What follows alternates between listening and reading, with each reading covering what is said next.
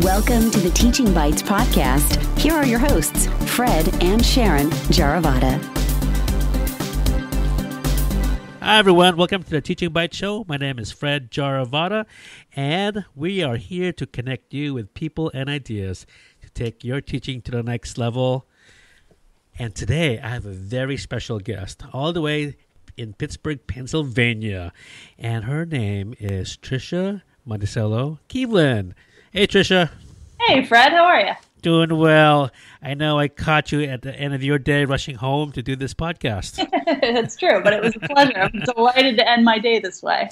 Good. Okay. So, yeah, we're just winding down also here in the West Coast. Okay. So, I know you are a teacher, administrator. You've been an academic support director. I also went into your LinkedIn and I saw, and I knew this already, that you went to the Harvard Graduate School of Education. You got a master's there. Did you get a PhD from there also? Just a master's degree Just from there. Just a master's. Okay. And I know you're very passionate about helping students and people, especially using technology and the way they can transform their learning. And you've also worked with Common Sense Media. Mm-hmm. And now you have joined a new organization called the Sprout Fund. Is that right? Exactly. All right. Very cool. All right. So that's a basic intro to you. So I'm going to hand it to you now. And you tell us, what's your origin story? You fill in the blanks. That's awesome. Thanks, Fred. All right. So I think my biggest thing, if I had to have like a tagline about the thing that ties together all these positions you've just described so generously, and the things that I'm interested in, I'm really interested in how people use technology to improve access and equity, and the ways that people can use technology tools, technology resources to better engage with learning about the world around them. That comes out in the work that I've done with students with learning differences like ADHD and dyslexia. It comes out in the work that I do with the Sprout Fund now, which is a small nonprofit in Pittsburgh, Pennsylvania, that works to make the Pittsburgh region a better place to live, work, play, and raise a family. Sprout serves as the steward of something called the Remake Learning Network, which is a network of more than 250 organizations throughout the western Pennsylvania region and also West Virginia and a little bit of eastern Ohio, that's all about finding innovative approaches to remake learning for kids. It's a very exciting job. I serve on the community building team, and the core of my work is in convening those people who are members of the Remake Learning Network around areas of interest, whether it's digital media and learning, early childhood education, or STEAM and STEM movement, STEAM and STEM learning. Also, we have a really strong maker movement contingency here in Western Pennsylvania, which is pretty exciting. So that's what we get to do, is bring those people together around that. I also work very closely with our work with connected learning and digital badging, coming out of work stewarded by the MacArthur Foundation and others over the last 10 years, and now through a platform called LRNG, which we're using in Pittsburgh as a legacy city of learning that has done this connected learning work for the last few years, and we're now kind of leading the charge of the 12 cities across the country who are doing that work.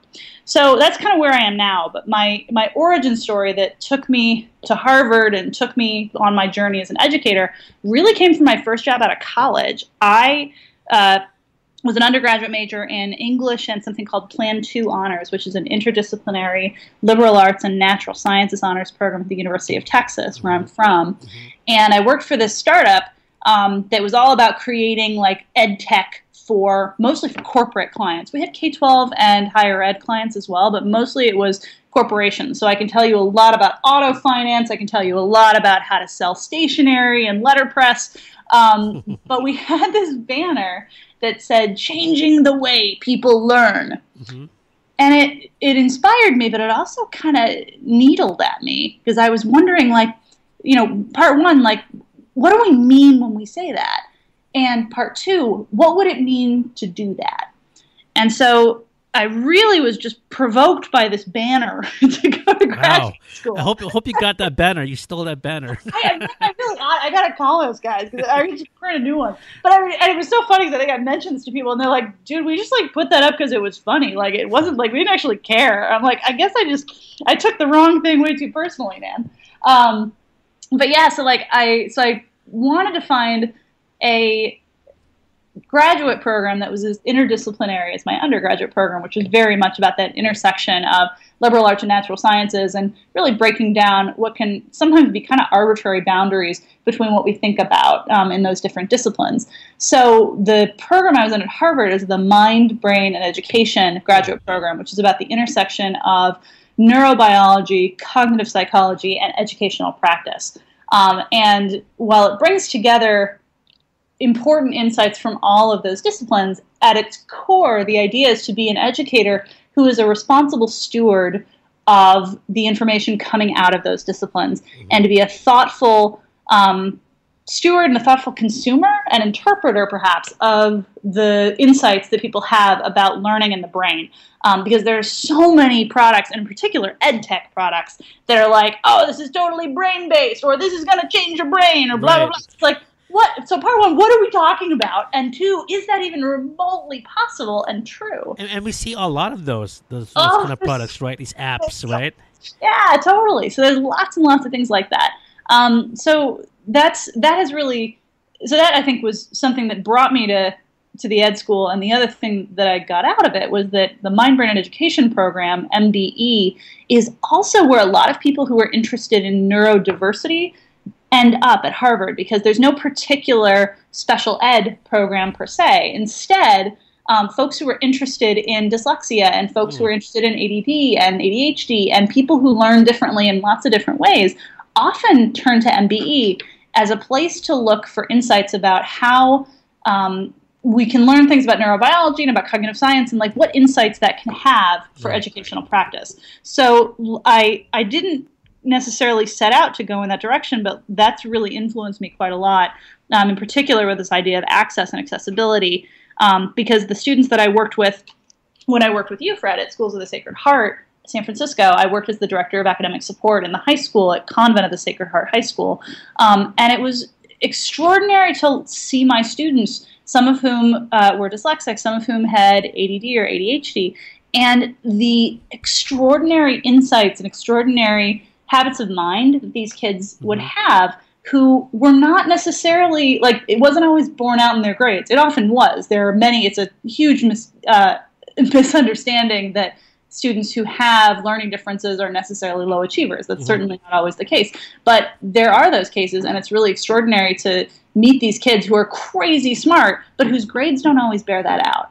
Yes. So that's really what led me. That's what led me to. I've been a lifelong techie. I've had an Apple II in my bedroom since I was like I was 4, so I was that kid. But I mean, I think that's been the thing that has always been really important to me, has been figuring out, like, I love technology because I'm addicted to my iPhone, but I'm also like really into my Moleskine black planner. Like, I have the day-by-day planner, and man, I live and die by that thing. And I'm on my 5th or 6th one of the little day-by-day annual calendar. And I think that's a nice way to approach how we interact with technology in the world. That when I say technology, I mean both my phone and the iOS, but I also mean like a codex style book, like a thing I can hold in my hand where I can write down, oh man, there's a thing I got to do later, or I can capture or draw something. Like, having all of that work together, I think is really important. Yeah, I agree with you. The past couple of years, I've started sketchnoting, right? And I do have the Moleskine, and I'm just drawing it out, sketching things out, all the ideas, and just taking that into meetings. And because, oh my gosh, I've taken so many notes on my laptop over the years, I never once looked back at them, you know? And it's just there's something to be said about. And you know this more than I do, about how the pencil or the pen moving across the paper, right? So I agree. It's like it has to be a mixture of the shiny tech and the old school tech, right? Well, and like that's the thing that I love with the work that I do with Common Sense Media. I've worked since May 2013 as a reviewer for their website for educators, graphite.org, and since the beginning of 2015, I've worked as the assistant editor of the site. So I was doing the math, and I had eyes on more than 500 tech products, ed tech products last year. Wow. And just in 2015, and like over time, it's been like a couple hundred. I'm like, good heavens. When I actually look back at the numbers, it's really quite striking. But it's interesting because like so many of them are so shiny and so cool looking, but on common sense, like the things that we are looking at are like scoring a product on engagement, support, and pedagogy. Mm-hmm. And it's nice because it can reward something that is especially shiny and especially appealing visually or from a user experience perspective on the engagement score or on the support score if it's really easy to sort out what you're supposed to do and how it works and how you get help. But if the pedagogy score is crummy, like if it doesn't actually teach you anything, like if it's essentially like a fancy flashcard deck, mm-hmm. like flashcards are super helpful for a lot of reasons, but they're not the end-all, be-all of really rigorous deep learning by any stretch of the imagination. So, like, I mean, I think that's one of the exciting things, but it's also like it really surfaces the things that are not especially transformative as learning experience. So I went through college doing all those all the flashcards. I mean, they work. There are some things for which they are ideal, you know? Right. Like when you need to work on rapid recall of a thing, mm-hmm. like flashcards are perfect. I love Quizlet. I love Brainscape. Like being able to like rank, there's a color ordering thing you can do. Like you can say, as you look at a flashcard, you can like indicate whether this is one that you totally knew or this is one that you need to come back to. I really like that feature because it allows the user to really consider and be really honest about like, okay, did I really know that one? Or is that something I should probably review 3 or 4 more times? And then the algorithm of it adjusts so you can see that card that you were a little more iffy on more frequently. Okay. That's awesome. That's great stuff. I mean, I think we should just end the podcast episode there. No. We're not going to do that. Okay, so, well, I could hear it in your voice. So why do you do this? Why? Why do you do what you do? Because I like helping people. Mm-hmm. And I think I've been incredibly fortunate in my life that I have had an extraordinary education. I have had amazing teachers whose words and whose actions have resonated with me so much. Like one of the most transformative teachers I had was my high school theater teacher, Sandra Erlinson. And like the first day of my sophomore year in high school, like we came into the room and she was subbing for like the theater 2 like underlings. Mm-hmm. And she's like the advanced theater, like head of the department, like just this absolutely extraordinary gravitas this woman has. And she like comes in and she says to us as sophomore, she's like, if you guys flake, you're done with me. Like if I ever see you wasting a moment, you're doing it wrong. You are supposed to always be trying, always be working. Don't ever be bored. Don't ever be at a loss for getting things done. And I was like, so we're all like almost like freaking out, crying as she's saying this to us. Like, oh my God, she's terrified. But like I think that really resonated with me. And like, I've had so many teachers who really challenged me and said things like that of like, it's the with great power comes great responsibility thing, right? There's a certain amount of Spider-Man in this, but like, being able to say like, you have great resources at your disposal. Don't waste your time or anybody else's. Yes. So I think I've just had so many teachers who've inspired me, and I felt so inspired to pass that on to other people because I know how profoundly that has impacted my life. Mm-hmm. And I also know that I have something that I'm good at is having a kind of encyclopedic knowledge for stuff that I look at, like. So looking at all these tech products, like there are some that are more memorable than others for sure. But like something I am good at is for somebody to ask me today. I had somebody email me and say, hey, I'm looking for some mind mapping software. And I'm like, oh, I remember 3 really cool ones that I looked at in 2014. Like, check this out. Like I'm pretty adept at that kind of thing, which is incredibly helpful when you work as a teacher or you work as an administrator or in the nonprofit education work that I'm in now. Like, I just really like helping people. And I like being able to connect people with resources that empower them.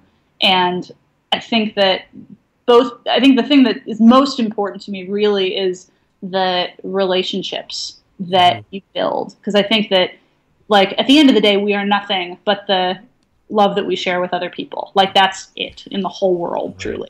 And like And like, Wow. it's true, though, right? It's true. It's all true. But I mean, I think that's the thing that is important in teaching is this capability to connect with your students, not in a way that's like supposed to be self-serving on the part of the teacher, but to use the opportunity to serve your students and their parents and make their lives a little bit better than they were when they first met you. Like, Right. that's it. And like, if I can use my like breadth of knowledge about different approaches to teaching and about understanding like a certain amount of learning in the brain and tools and resources that are available to people, and the like, I think something that I think has really helped me in my career has been like understanding, when I talk about like tools and resources that are available to kids, is like understanding like the spectrum of capabilities that their teachers have. Like, I have found in working with kids with learning differences, like some of my greatest allies have been the more seasoned veteran 30 years in the classroom teacher, because you can talk to one of those teachers and be like, hey, this kid has these challenges, they have these needs, and they're also really strong in these ways. That teacher has seen a kid with similar challenges and similar strengths 5 times in their career. And they can go, oh, I totally remember Sally was like this or Sam was like that. I totally know the approach to use with that kid. And meanwhile, a newer teacher who maybe, if we're lucky, took a class in special ed, like as an undergrad or as a master's student, like they will have some context that's also helpful, but they may have a different arsenal of tools to draw upon to really help that kid. So, I mean, I think that that's something that I've been really proud of is the developing the rapport with students and their families to help them, but also like working with faculty members to help them navigate like the challenges that the students have, and also to help do what I can to support their development as professionals and my own development too, Right. and try to learn from them and try to improve my practice. Mm-hmm. Okay, so when you got into teaching, when you first started to teach, or Yeah. what was the aha moment that you had that you knew teaching was for you? Oh, man. I mean, I think I've had a lot of them. It's interesting as you say that. Like, one thing that comes to mind is an interaction. So I don't know if you remember where my office was at Convent, but my office is in like this By the back stairs? By the stairs, so right? the building, for your listeners, the building at Schools of the Sacred Heart are all historic mansions in the Pacific Heights neighborhood in San Right. Francisco. And many at Convent and Sacred Heart High School, the historic flood mansion, like a lot of the offices are like the servants' quarters. So there's like this narrow little back stairway, and like every day I'm carrying my bike up and hitting all the walls, and I'm sorry for all the scuffs I left, but I really tried. Oh, we got to paint it, I think. We're good. I paint it every year, and it's mostly my fault. But I remember one day that I was standing in the doorway of my office, and one of my French students, who was a student that I just adored, like was walking up the stairs, and Wait. You taught French too, right? Yeah, I taught French. Okay, good. Yeah, so I taught French my last year at Convent, and she was walking up the stairs and she said, Miss Kievlan, like, your class is the only class I don't have an A in. And it was the end of the day, and I was a little tired, and I was a little perhaps more flipped than I normally would have been. Mm-hmm. And she said, Miss Kievlan, your class is the only one I don't have an A in. And I said, do you deserve an A in my class? And she paused. She said, well, no. No. Well. I was like, well, okay. But I think that moment is one of the best examples I have just in my mind of like, never underestimate how knowledgeable kids are about their own abilities, and how willing, even in the most surprising moments, they are to be self-reflective. Like, if you give kids the space to reflect on their learning, and this was not a good example of that. Like, we were in the hallway, like people were moving around, the classes were changing, blah, blah, blah. But it's like, but I also had a rapport with the student that we could have that conversation. I could host that conversation. But like, I don't know, I think that's the thing that inspires me about teaching, is how much the students never cease to surprise you. Yes.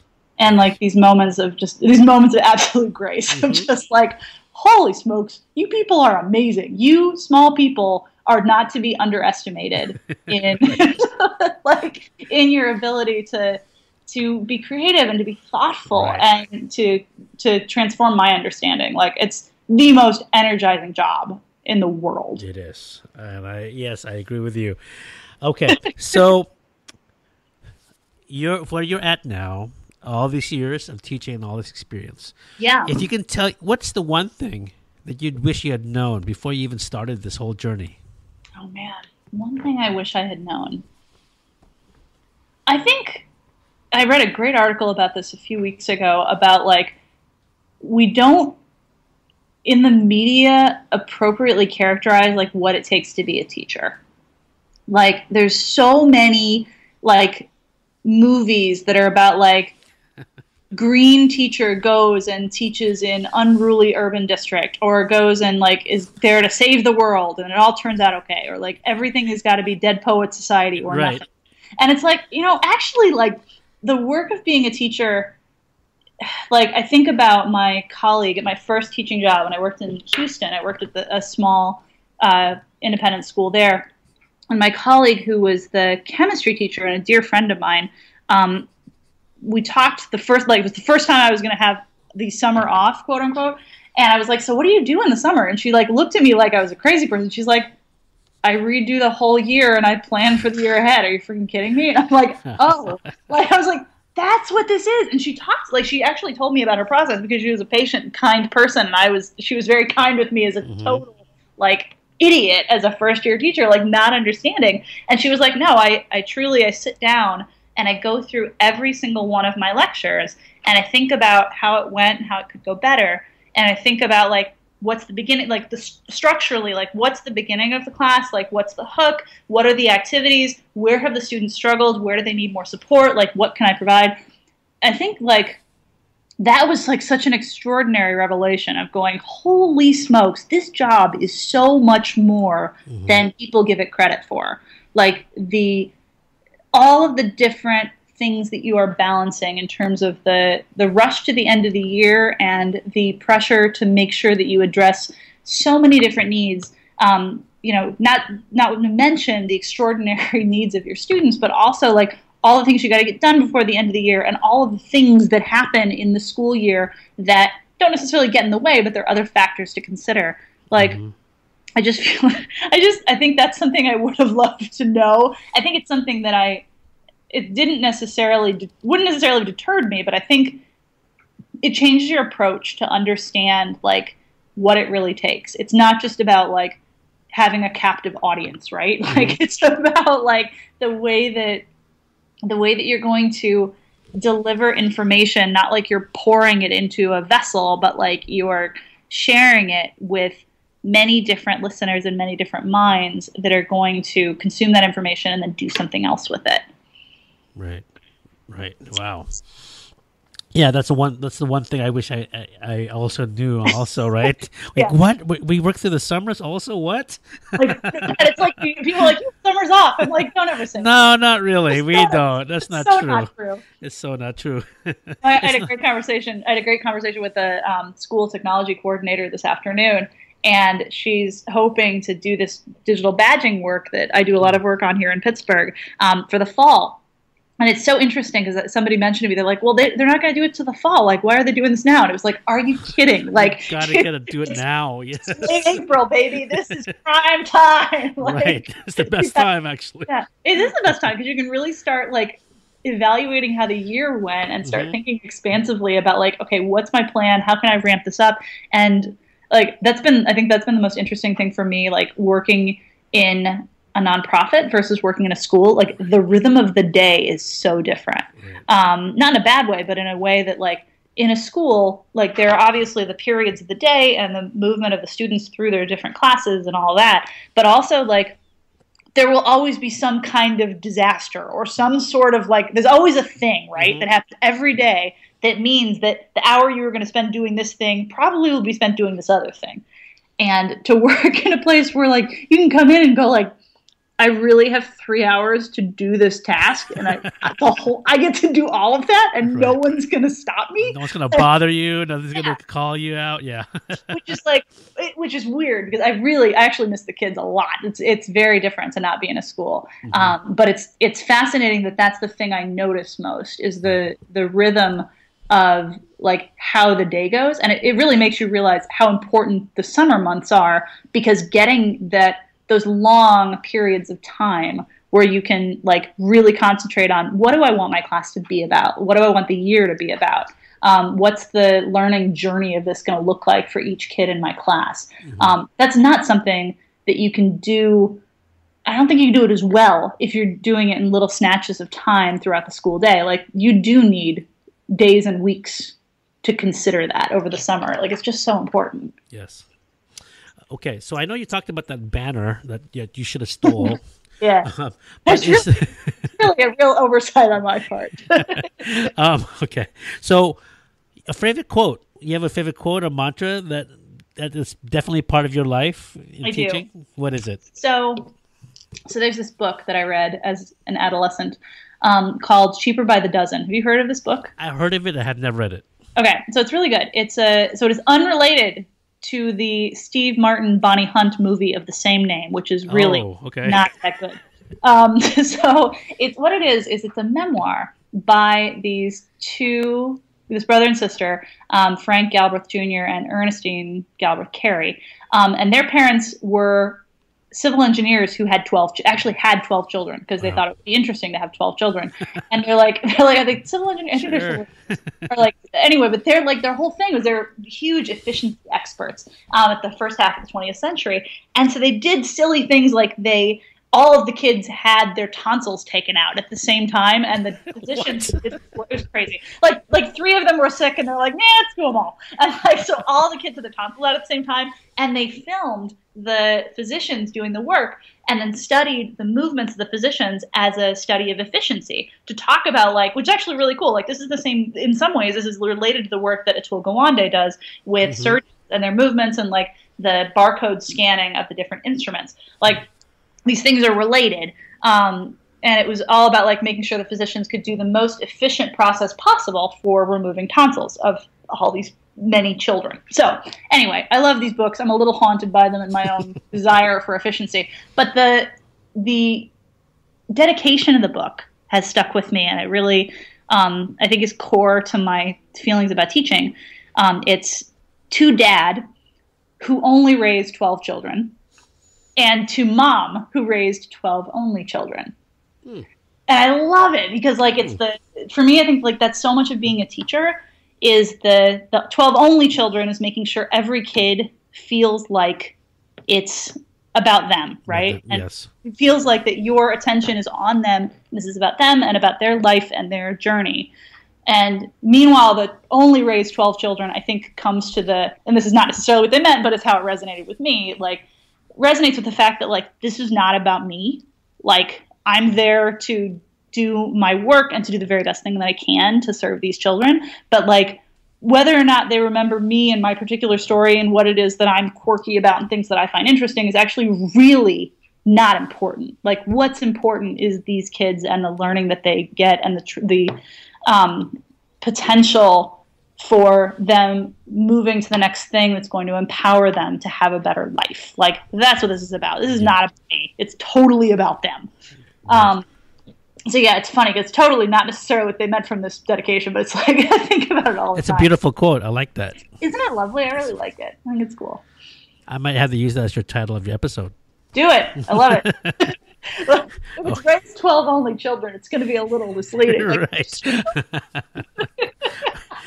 Okay, well, I might use the banner. If I can find the banner online somehow, I can use the banner also. I'll look for it. I'll see what I can do. Okay, so how do you motivate your students?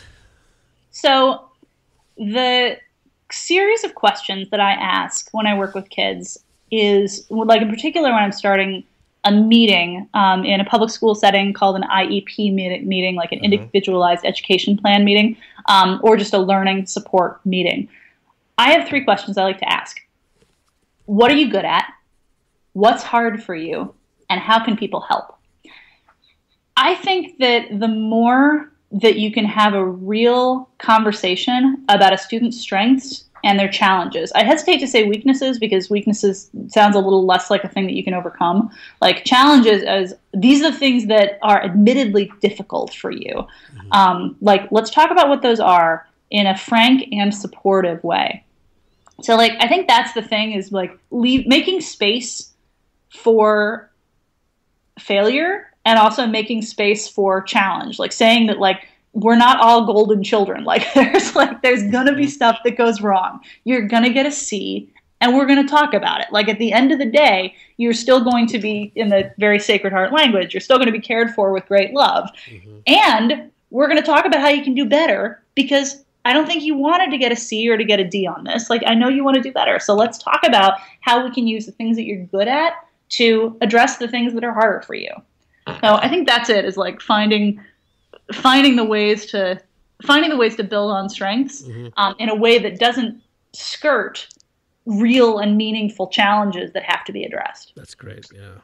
Yeah, thanks. That's a 3 great questions. I like that. I think it's just such a nice way to characterize a conversation, and a conversation with kids and with their families too, right? It's like saying, like, this is a safe space for us to have this conversation, but we're also not going to beat around the bush about something that's going wrong. Like, I think that's something that I really like in a conversation with students. I have a student that I'm tutoring here, and when we talk about her report card or her grades, I lead with, what are you proud of? Like, let's talk about the good stuff, because even if things are going badly in one or more than one of your classes, like, I think it's really important to honor the good work, not to overshadow and minimize the things that are going wrong. Like, if there are things going wrong, but like, I don't know. I think you can't overlook those things, because if you do, it's a really easy way to get discouraged. Mm-hmm.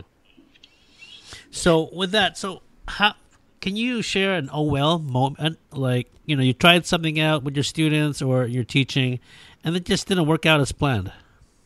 Yeah.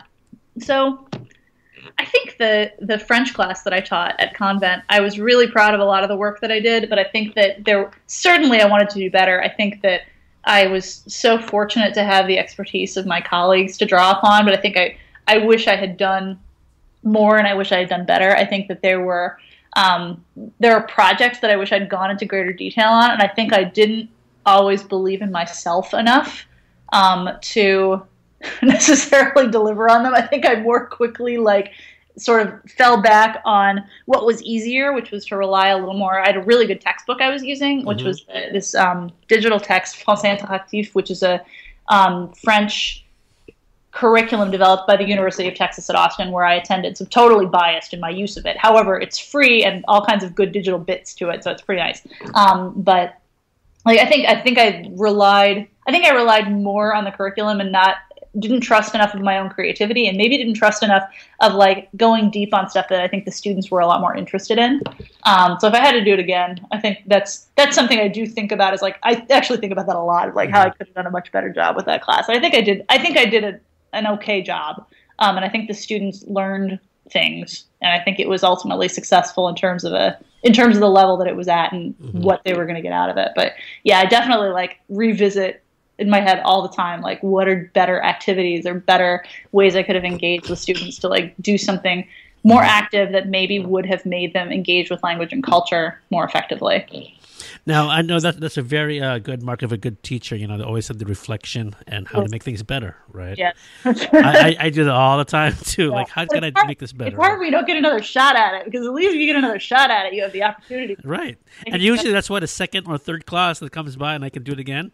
Yeah, it's much better. Man, being a third-year teacher is the best. Year 3, you're really cruising. You've got a sense of okay, I know how this goes. And then I saw it happen twice, so it's pretty clear that was actually a pattern and not an anomaly. Exactly. Year three is great. Year 1 is hard. Year 2 is better, but year 3 is great. Yeah. Okay, so what was your biggest challenge? What is your biggest challenge, and how did you overcome that? Biggest challenge, and how did I overcome it? Gosh. Or maybe you are overcoming it right now. Oh, yeah, there you go. I think that something that's been challenging, I've been really fortunate to live in many parts of our country. I'm from Houston. I went to grad school in the Boston area and moved to San Francisco as my husband was doing his medical residency at UCSF. And now I live in Pittsburgh as he's completing a fellowship here. So I think something that's important to me and something that I find challenging is that being part of a community matters a lot to me.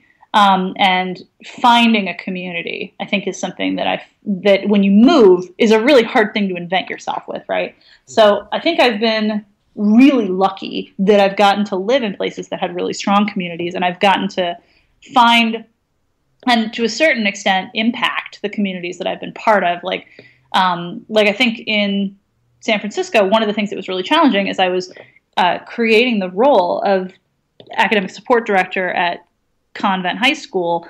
I didn't have like a pattern for how that was supposed to look, or a mold, so to speak, for how that was supposed to work. And so like one of the things I was really proud of there was working with, like, I discovered that there was this thing called the Bay Area Independent Schools Learning Differences Group, which apparently was like people with my job in the schools in the region who got together a couple times a year, and they'd like invite a speaker, and like they'd sort of get together, but it was mostly more passive than active.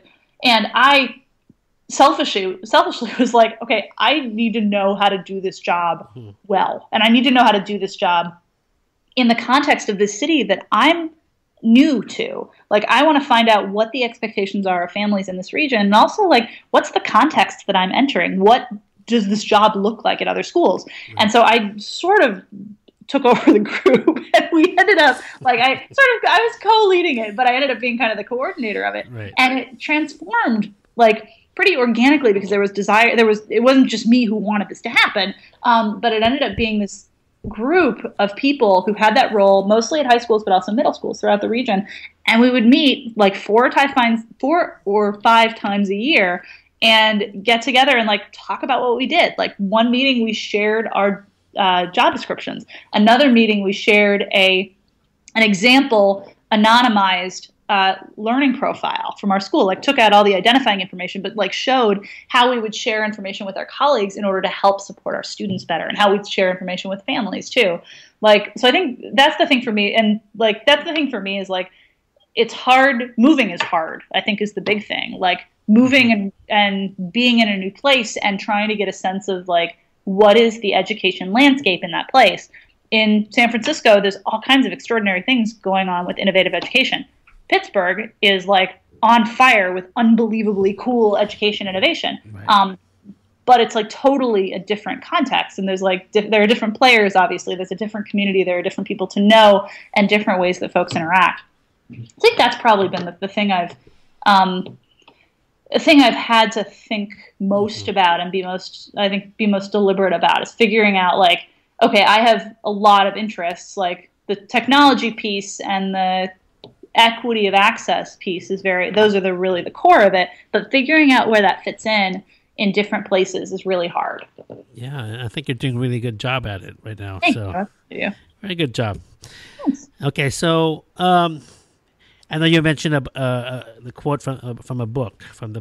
Now, is there another favorite book or a movie or even TV show or some kind of video or even piece of music that inspires you in your teaching?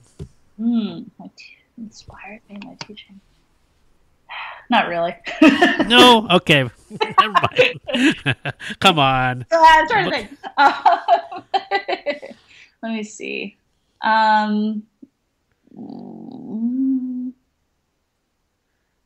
was trying to think of books that do. Mm-hmm. Oh, actually, so do you want me to do the editing thing here? Is that helpful? You can go straight out. Doesn't matter. All right, I'll just do it. Okay. So I am a classical musician, and there's this great book called Great Singers on Great Singing. And it's a series of essays by like famous opera singers talking about their practice. And if you sing, like there are lots of things that are hard about singing, but one of the things that's hard is that your instrument is part of your body. And so the things that you would say, like, for example, to a violinist or to a clarinetist about like how you hold the instrument, how you interact with the instrument, are very different from how you talk about that to a singer, because there's a significant physicality to it. And so like there's a lot of like, okay, stand up straight and take deep breaths. But there's also like a lot of weird visualization that voice teachers and voice coaches will give people. And so like this book is full of like some very helpful advice about how like singing actually happens and things you should do as a musician.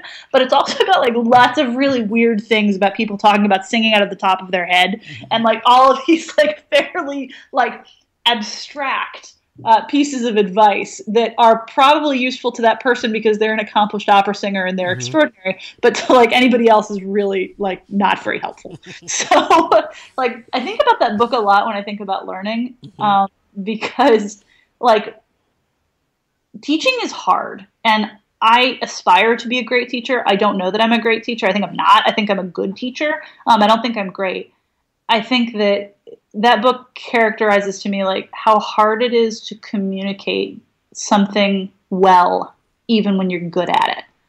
And like the idea that you might not be able to communicate everything that it takes to do a thing. Like the practice of teaching something and explaining something complex is a very hard thing. Like I have a colleague who loves to say, is really smart and loves to say like, it is hard to say a complicated thing simply. It is hard to make a complicated thing simple. And I think it's such a great thought. Like that book is full of like way complicated ways to say something fairly straightforward, which is how to get out of your own way and sing.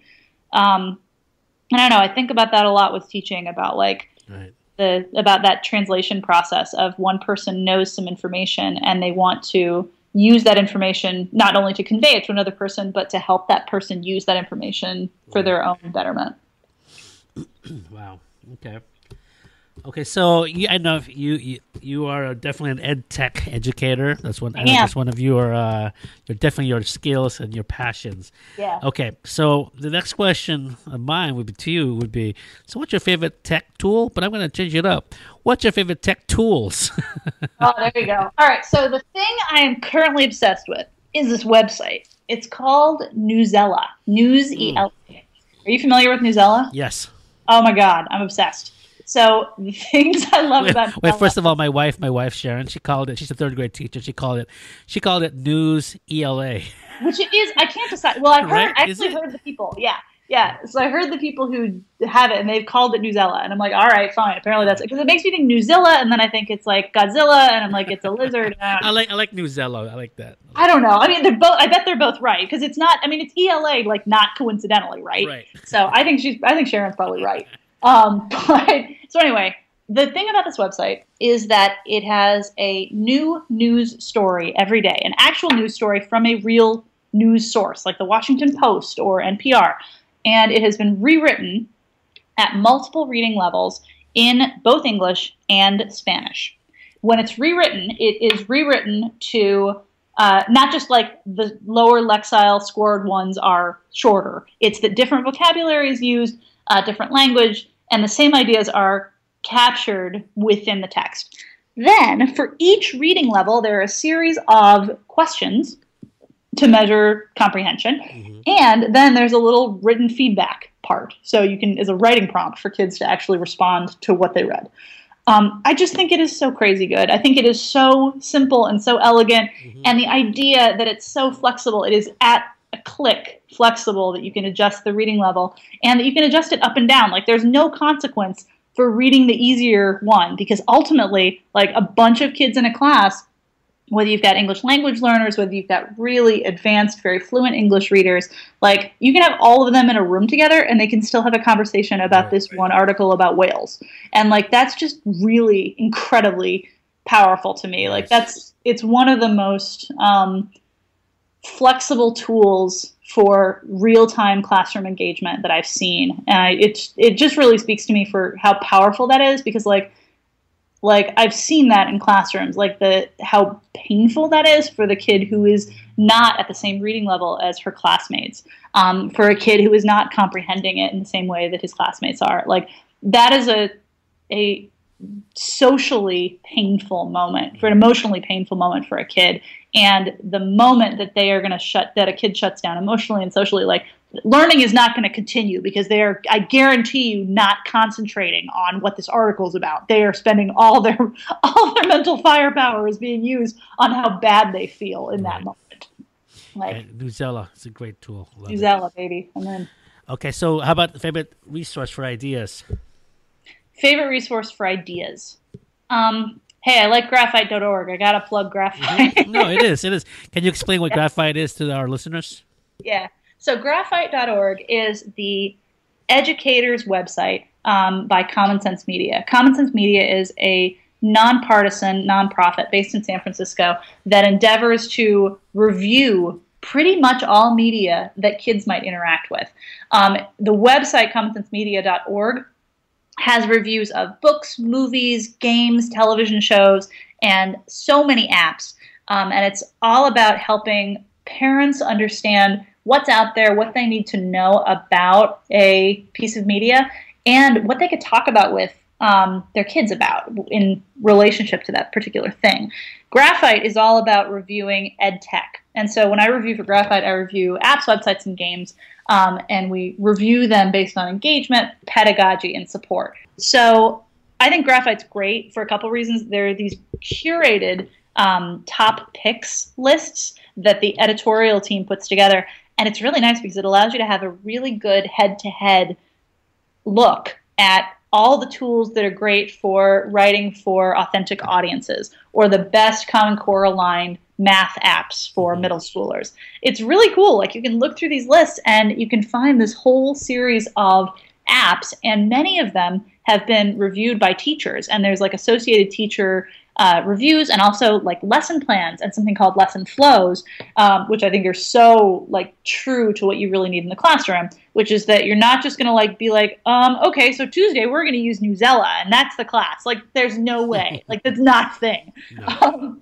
But instead, to like have a lesson flow, which shows like, okay, you're going to use, first you're going to introduce whatever's happening in your third grade ELA class on this day. And then you're going to use Newsella for a minute. And then you're going to use this journaling app that you guys always use. And then you're going to use this other thing and this other thing. And then 30 minutes have passed. Like, that's much more true to life. And I like that Graphite is very focused on how teachers would use these things in the wild. Right.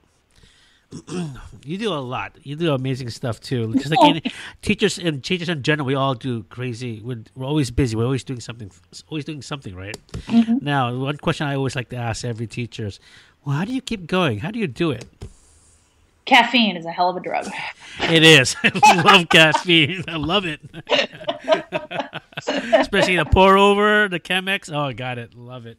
There's a terrific cafe just a block from where I work in the Garfield neighborhood of Pittsburgh. Perfect. That is, boy, their cortados are terrific. It's a lovely, lovely thing in the middle of the afternoon. No. So drugs. It's caffeine is a hell of a drug. So, sorry, the question is, like, what keeps me going? Yeah, what keeps you going? Yeah. I mean, I really feel like I have a responsibility to keep going. You know, I feel like there's always more to learn. I love to learn and I love to read, and I want to know what's out in the world that could help me help other people better. Because I think one of the great gifts of going to Harvard that people don't talk about enough is that it's about being around some of the smartest people you've ever met in your life. Mm-hmm. And it is a wonderful way to get an acute awareness of how many people have better ideas than you do. Mm-hmm. Which I think is a really important thing to know in your life. So I think that's the thing, is like to have an acute awareness that there are lots of people with better ideas than yours, and to be on the hunt for them all the time. Right. All the time. All the time. And like, I think that's the exciting thing. Like, what keeps me going is that search of going, how can I do this better? How can I do this in a way that's going to engage people better? Right. I mean, the research, the technology, they get better and better and better. Yeah, right? Absolutely. Well, and it's fun. The work that I do at Sprout on the community building team, like we do a lot of work. We're really influenced by human-centered design. And we spend a lot of time developing like facilitations. Like, we did these really fun events in January and February where we were facilitating some activities, and we were really thinking constantly. Like, we did this one event 3 different times, and each time it was different because we kept being really influenced by the experience of the people the attendees, like the participants. Like, we kept being really influenced and going like, okay, that didn't work as well as we wanted it to. Why didn't it work? And what's a better idea? Like, how can we make this better? How can we think harder about this? What other tools can we draw upon to make this a more engaging experience and a more sticky, like sticking with them kind of learning experience for our participants? Like, that is something that I love. I think that's what keeps me going. It's just that search and that excitement because you could do it better the next time. Right. So keep going with Sprout. Explain to us what the Sprout Fund is and what they do. Yeah, so the Sprout Fund is an organization. It's a catalytic grant-making organization. They've been around for about 15 years in Western Pennsylvania, here in Pittsburgh. Their mission is to make Pittsburgh and its region a great place to live, work, play, and raise a family. Mm-hmm. And their three core services are catalytic funding, community building, and storytelling. So catalytic funding has meant many things over the years at Sprout. Early on, we were more of a public arts organization, and so there are a lot of really beautiful murals around the city of Pittsburgh, and Sprout had a hand in many of those things. Sprout also has had a hand in sort of grassroots funding at the beginning of projects. Like, that's the sweet spot for a Sprout project. It's something that's just getting off the ground, hence the name. So there's a great restaurant here in Pittsburgh called Conflict Kitchen, and Conflict Kitchen was founded as a restaurant that serves. They started as a pop-up. Now they actually have a space on the campus, next to the campus of the University of Pittsburgh. And the idea was to have cultural understanding and cultural awareness through food. And so their menu consists of foods from countries that are in direct conflict with the United States. And so they've had cuisine from Afghanistan, they've had cuisine from Cuba, they've had cuisine from Palestine. And like, the idea is to help people perhaps understand a culture better that they otherwise wouldn't encounter, or wouldn't encounter with the same sort of pace and attention. It's an amazing idea. I like that. It's incredible, yeah. And so it's really cool because Conflict Kitchen, some of their early funding came from Sprout, and now it's like this mainstay of the food scene in Pittsburgh. So super cool. So that's a big element of it, is these sort of public grassroots grant making for these grassroots initiatives across the city. And then Sprout also serves as the steward of the Remake Learning Network, this network of more than 250 organizations in the Western Pennsylvania and West Virginia region trying to remake learning for kids. And through the catalytic funding arm of Sprout, we've supported many projects that are about supporting between $5,000 and $15,000 amounts of supporting some new initiative, whether it's at a school in West Virginia that's building an outdoor classroom for an elementary school, or it's something here in Pittsburgh that's funding a public history or a local history project, so the kids in a local elementary school can start to understand what their neighborhood is all about. It's incredibly cool stuff. So we do that. And we also, the community building work, the team that I'm on, we do a lot of this work of assembling people, in particular educators, around these big topics of interest: digital media and learning, early childhood education, STEM and STEAM learning, and the maker movement. And then our storytelling arm is our communications team, and they are the documentarians. They are the assemblers of the Remake Learning Playbook, which is this book that really is kind of it is a playbook, really. It's like a series of stories about how you could build a learning network in your own city or region, and understanding what it takes to build partnerships between the foundation community, between the cultural organizations like museums and libraries, between smaller youth-serving organizations in your city, and the higher ed community, the K-12 community. How do you bring all those people around a common theme? What does that take? What does it look like? And what are some smart practices that you could potentially put into play in your own cities? Wow. So, yeah, that's what we do. It's amazing things. It's an amazing place to work. I love people. Now, is there a website that people can visit? Yeah, absolutely. So you should check out our website at sproutfund.org, and you can also check out remakelearning.org, and that's where you can really learn about the story of how we're remaking learning in Pittsburgh. It's pretty exciting stuff. Yeah, that's awesome. Wow. It's out of this world. It's a really, really fun place to be in education. It's an inspiring place to be in education. Okay, so ta-da moments.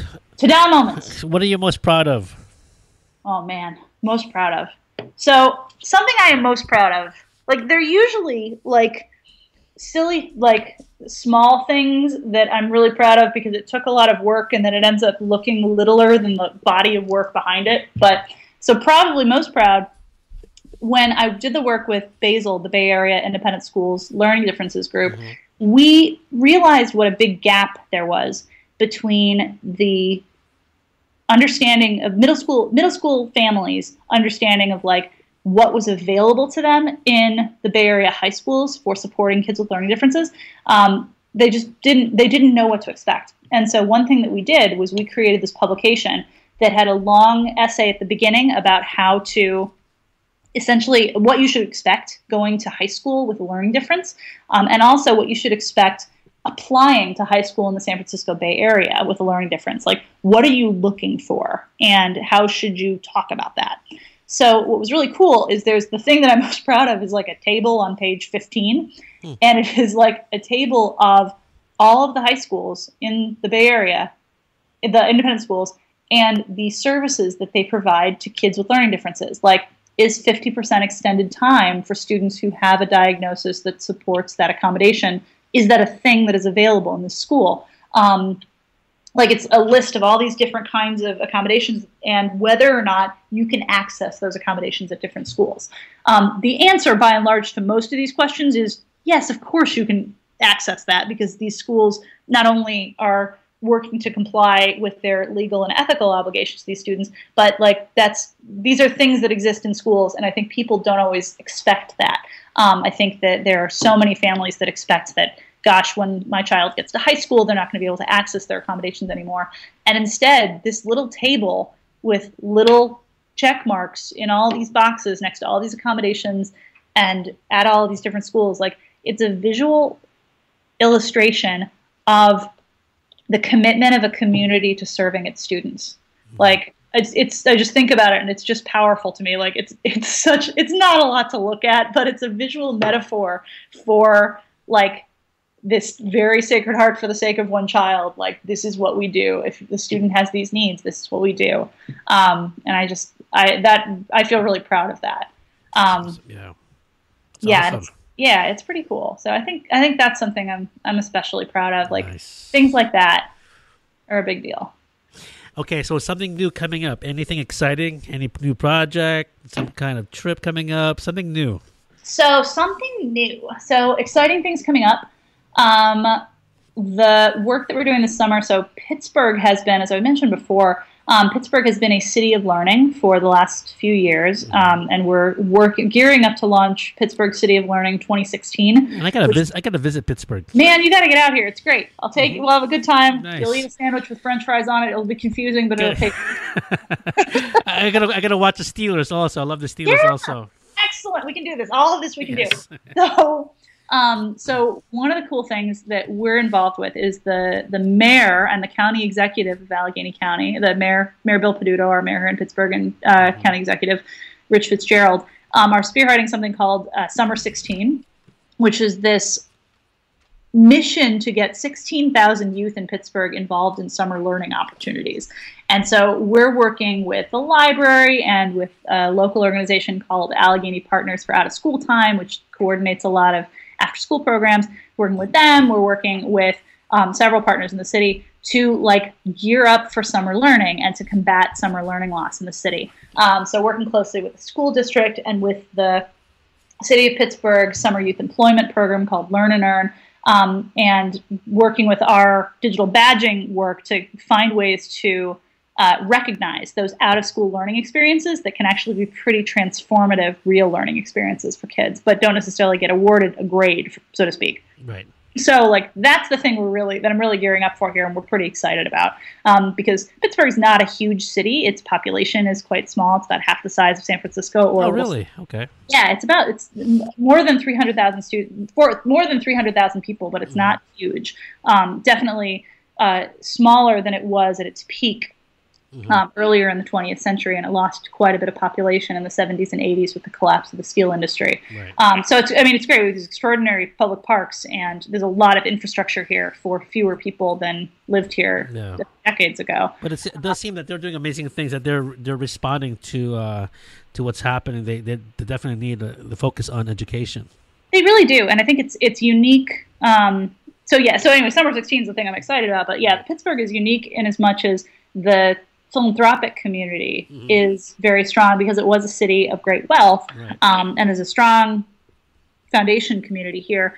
and just there are a lot of nonprofits and a lot of schools that are really willing to think creatively about how to be innovative. So they obviously have to be in tune with the demands of state standards and the demands of things that you need to do for accreditation and all those really important pieces. And they're also like thinking hard about, why do we do things this way? And you're thinking about like the steel industry, which has declined significantly. Like this is still a part of the country that cares a lot about the maker movement. Like the fact that the maker movement's a big deal and our industrial past are not coincidental. Like this is a part of the country that values making things and values that creative and generative process. So it's exciting because I think it's a place that cares a lot about its academic abilities, like with Carnegie Mellon University here and the University of Pittsburgh. Like it's a pretty significant higher ed community, and also is a pretty significant heritage of the importance of these industrial jobs to the economy and to the culture of the city. Yeah, I know Carnegie Mellon, they're leading in robotics too. Enormous. We have so many. I know Google's been out there actively recruiting them, and yeah, absolutely. The building I lived across the street from the Google headquarters. The Google headquarters here in Pittsburgh is in a former Nabisco cookie factory in an area that's now been redeveloped as Bakery Square. And it was really interesting because the building I lived in, they just were building it like when I moved here. I live in another part of the east end of Pittsburgh now, in a house that was built in the 1920s. But the building, Bakery Living, is a silly name, was built on a closed middle school. And it was really interesting when I'm a big Evernote fan, and when I would use Evernote at my apartment there, it did not know that the middle school was no longer there. So like everything I wrote when I lived in that building, it was tagged Reisenstein Middle School, which was really funny. Wow. But like that's how quickly this place is changing. Like the work at CMU is really transformative. Like Google's here, Facebook is moving here. There's a lot of things going on. Duolingo, the app, the language learning app, is here. They just moved their headquarters into the East Liberty neighborhood, into a building on Penn Avenue. So I drive by it every day on my way to work. That's awesome. There is definitely a resurgence in Pittsburgh. It's great stuff. It's exciting. I gotta visit one time. You gotta come out. We'll have a good time. Okay, so time-saving tip. How do you save time? How do I save time? I think I go back to Miss Erlinson. I go back to my high school drama teacher.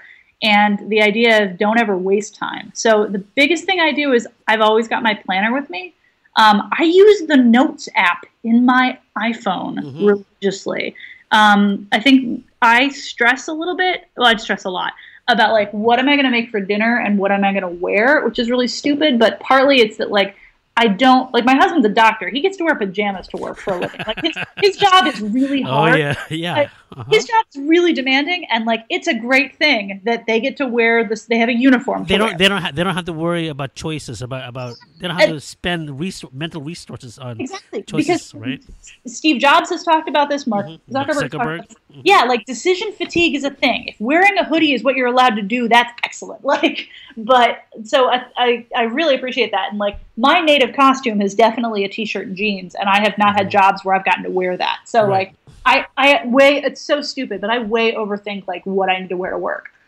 So I think my biggest time saver is that I use my Notes app in my phone to like write stuff down and like literally go, you're going to wear the black skirt and the yellow shirt tomorrow. Like that's the plan. Like when I've got a little moment of mental downtime to like, or just like I'm waiting for the bus, or I'm at the end of a meeting or a presentation that I maybe have a moment where I don't have to really be that engaged. Like I think that's the thing, is like taking advantage of having a tool to capture my thinking in moments like that, so that when I need to make a decision or need to actually think about a thing, I've got something to refer back to. Yes. Always, yes.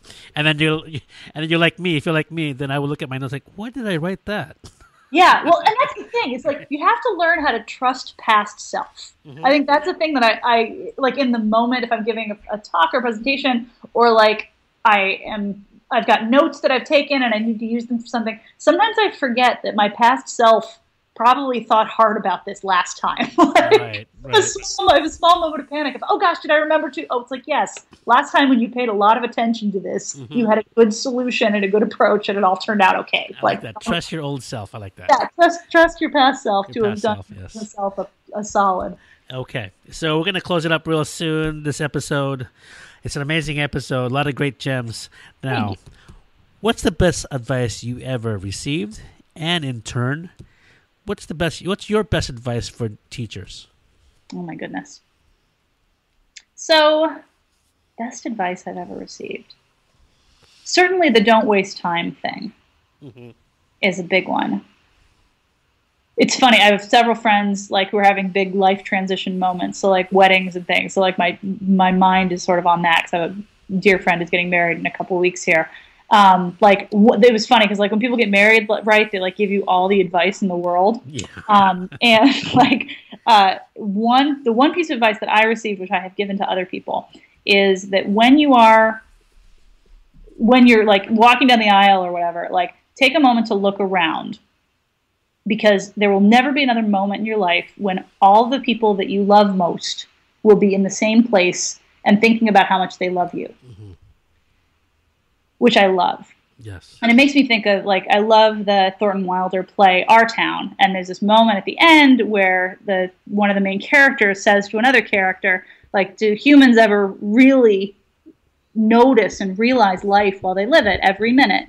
And the other character says, no, the saints and poets, maybe they do some. And I think for me, that's like a core thing of like, pay attention. I think that's the advice that I've received, and the advice that I would give is pay attention. Pay attention to the opportunity that you have to help a student. Like, pay attention to what they're telling you, whether it's verbally or otherwise. Like, pay attention to what they need, and do what you can to address it. Whether that means that you slow down and you smile, or you slow down and you like sensitively ask, okay, how can I help? Like, what can I do to make this better? Right. I think that's it. Pay attention. Like, be in the moment. Be here now. Because there's like, that's it. Like, that's the ballgame. That is great advice. I love that. Okay, so close us out, Tricia. Tell the listeners, the audience, tell them how, if they need to get in touch with you and contact you if you have any questions. Best way to get in touch with me is my Twitter. I am at PM Kievlan. So at P as in Patricia, M as in Mary. Capital of Ukraine is Kiev, Kievlan, at PM Kievlan. You can also find my website, which is pmkievlan.com. And that's my personal website and my blog about various things that I'm reading and amused by in the universe and across the internet. But yeah, tweet at me. Always looking for interesting ed tech things on the web and interesting things to learn about on the web. Okay, so all right, so Tricia, thank you so much for joining our show.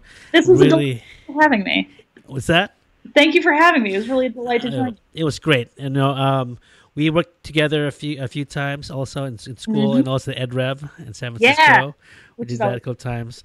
Couldn't do it this year. Yeah, too me neither. Busy. Yeah. But hopefully I will come visit Pittsburgh sometime, and we'll go get some that's the great sounding coffee over there. We can do that for sure. It'd be a pleasure. All right. So now, any shout out to anyone?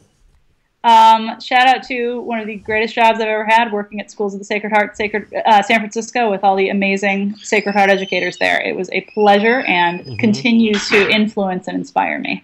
All right. Okay. Thank you again so much. Thanks a lot, Fred. Okay. Bye. Bye. Thank you for listening to the Teaching Bites podcast at www.teachingbites.com.